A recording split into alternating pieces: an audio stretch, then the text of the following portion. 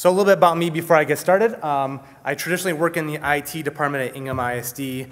I support a lot of our academic initiatives, one of those being Moodle. We host Moodle for about 80 school districts in the state of Michigan. And recently we pushed that off to a vendor who's now hosting that for us. So it allows me to work on projects like the new Moodle Socialwall course format. Being in IT, sometimes it's hard to relate to IT people. I am a real human being. I love to golf. That's my second hole-in-one I've got over the last couple of years.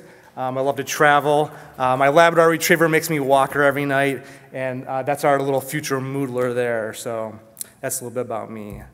About our presentation today, I'm going to share about our problem and our solution of our project, how to set up our course format, how to use the course format, what we're looking at in the next version, how to get involved, and lastly, I've got a lesson learned about our project.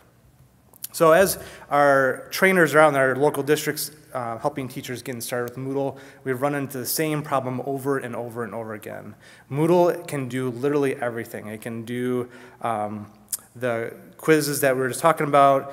We can do track to see how confident the students are. It can integrate with Google. It can integrate with Office 365. We can do next generation assessments. And the problem with that is Moodle is very complex, it's very robust, but it takes a lot of time to get teachers up and running initially inside the platform. And it's just because it is so robust. And what's happening is, in the state of Michigan, is a lot of our teachers are getting overwhelmed during that training, and they're then leaving Moodle to go use one of our traditional LMSs that should not be named today. And what that results in is, inside of a school building, we'll have one teacher using one LMS, another teacher using a different LMS, and maybe a third teacher even using a different one. So what we want is we want to get everybody in the same LMS to start with, and then as they get familiar with Moodle, that they can transition from a very light course format into a traditional style class. So what we've developed is a new course format called the Socialwall. It's got a simple interface. If you've ever used Facebook or Twitter, it's going to feel very familiar to you. It's also going to feel very familiar to the students, so they're going to know how to use it initially. And the great thing about this is a teacher can get up and running within about 10 or 15 minutes of a training. So you can get them going within the first hour of your training session. So I had a question earlier, what is the Socialwall course format? It's a couple things. One, it is a course format. We've also built out an alert block. We also have a filter URL resource and a backup helper. All of these are available inside the repository. To create a course, there's just a couple questions to ask you when you select the course format. I always point out there's one option here, allow users to upload files and links. And so a student, you can turn that on and off, and a student can either upload a file or not, depending on whether you select that as yes or no. There's just a couple questions there on how many posts you want to show at a time. The next thing I usually ask a teacher to do is to add the alerts block and the upcoming events block, and anything we tag as an alert is going to show in that block. So the main format is a timeline view, just like a Facebook page. We can sort based on the mod types, or if it's an alert, we can sort either in sending or descending order on when the post was added. And we've got a couple things I want to show. If you want to add an announcement, a lot of teachers just like to post an announcement of what they're going to do for homework for the night. So maybe you post out that you need to read certain pages in the textbook. It's quite easy to do, just using the post a status or a note.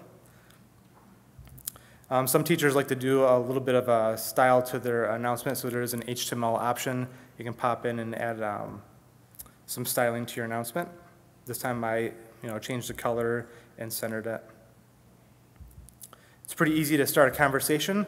Anytime you post an announcement or a note to the wall, students can go back in and comment and like it. It's pretty easy to do.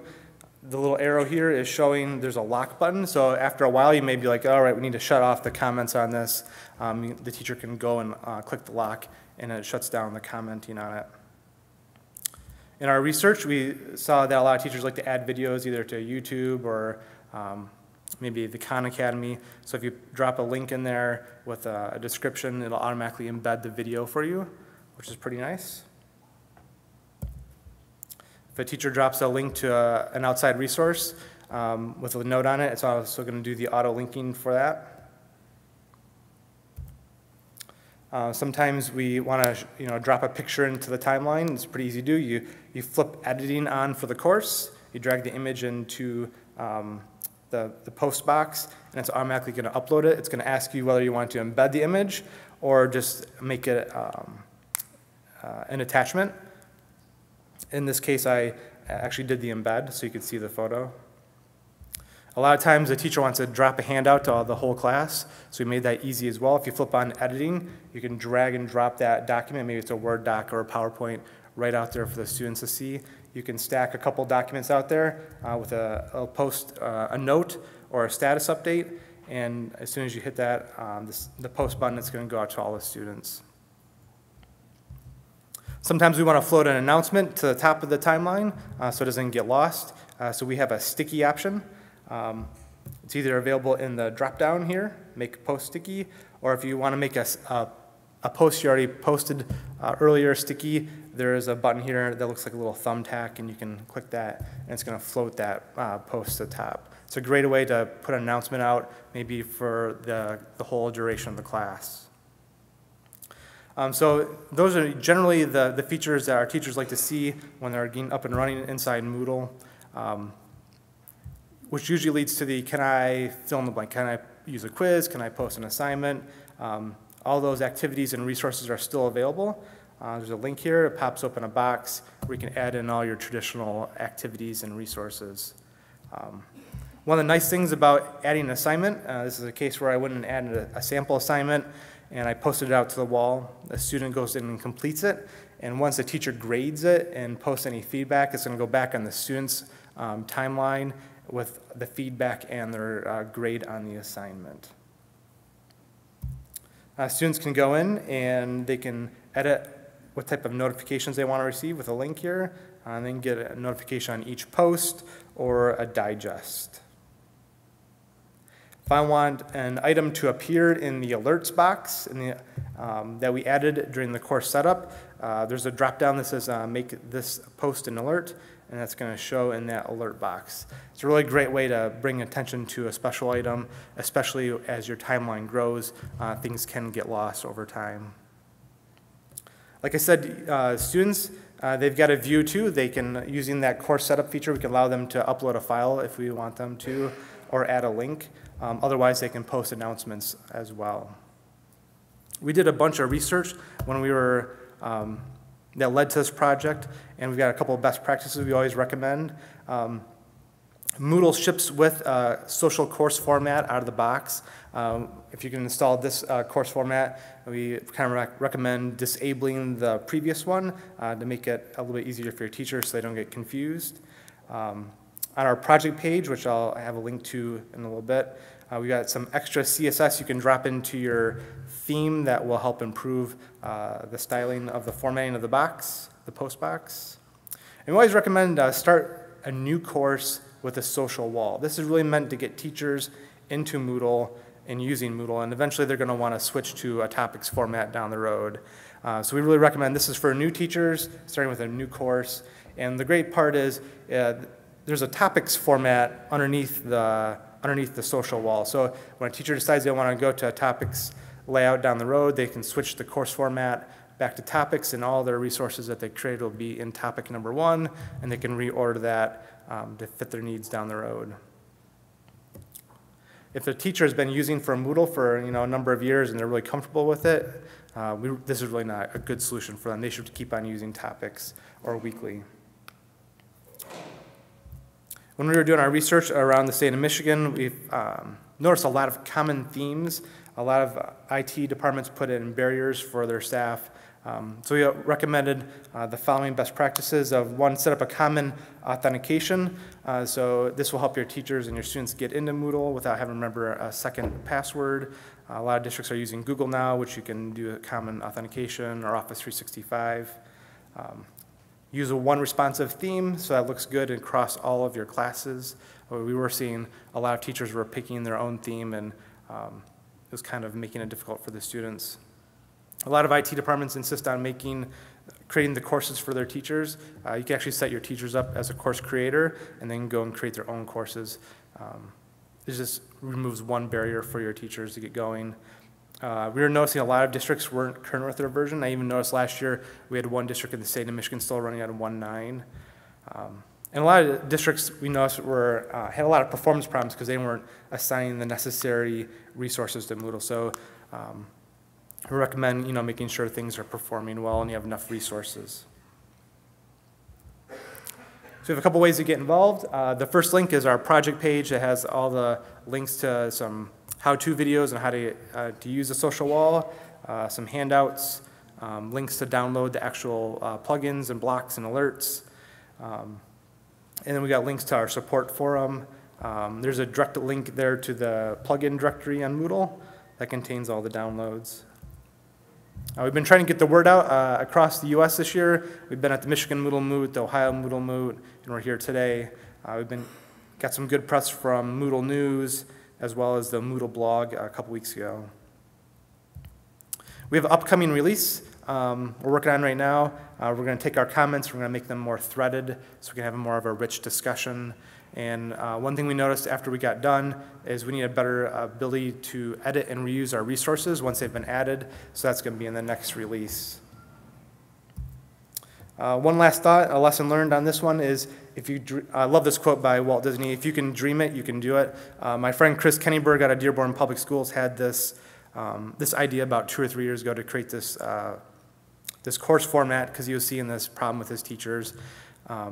And he didn't know how to move it forward. So he started talking to me about this, and then we just started talking to everybody we could find about this project. And about a year ago, we found a partner to help fund our project. So I typically say, if you've got an idea, start talking about it, blog about it, talk to your colleagues about it, and eventually it can come to fruition.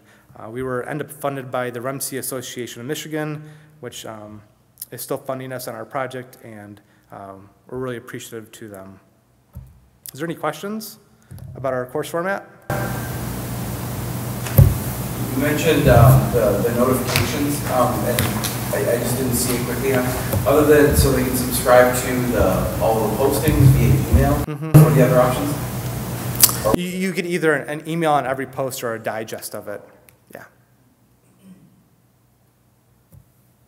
I really like the idea of an easy entry point for teachers into a blended environment. And it's kind of strange to ask this, but can you give us any insight on what the transition out of this course format into a more traditional topics-based format looks like for teachers? Yeah, so when you're ready to transition back to a topics format, you just go back into your course settings and you can flip it back to topics.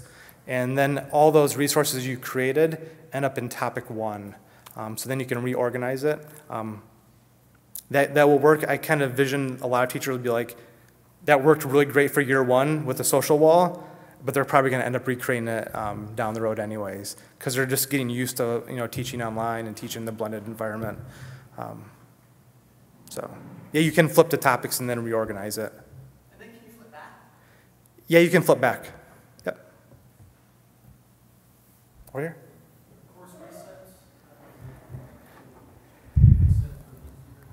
I think the course reset removes all of the post, and what we're working on right now is the ability to reuse like a quiz or an activity. We missed that in our original scope when we were working with Synergy out of the UK. So right now we're working on to get that back in because we realize that teachers are going to want to reuse a quiz or an activity from year to year. So that's in our next release. We hope to have that done by the end of the summer. Another question? Is it possible to repopulate your course with posts and assignments that you either ahead of time and enable them based on date and time? So the teacher, if they are on a weekly vacation, they don't have to be there getting ready on Sunday night to put the post for Monday? That is a great idea. Next question. Version 3. So when the instructor grades an assignment and makes a post back to the student, and it puts back in the timeline, is it only the student that can see that? Is it a private post? Yep. So each student will see their own grade and their own feedback. It goes right back in that timeline. Any more questions?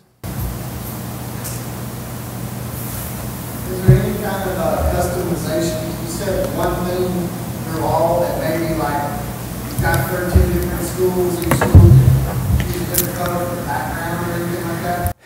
Yeah, you want to keep it consistent for your students. I always use the grocery store analogy. When my grocery store moves the package of Oreos on the shelf, I get really irritated. So if your students have to continually search out where things are in each course, that's where it gets problematic. So if you can keep things consistent for maybe a school building or a school district, that's the best way to do that. Just helps the students think about learning instead of where everything is at. We have buildings, but I've got buildings that want to be different than district. So like this grade school wants to be different than this grade. I mean, I think the branding is a good thing to do for your school. You just want to keep it consistent throughout that building with the branding and the theme. And that's the best case scenario for your students and your staff. Help reduce that cognitive load. Any more questions? I'll be down here if you have any more. Thank you.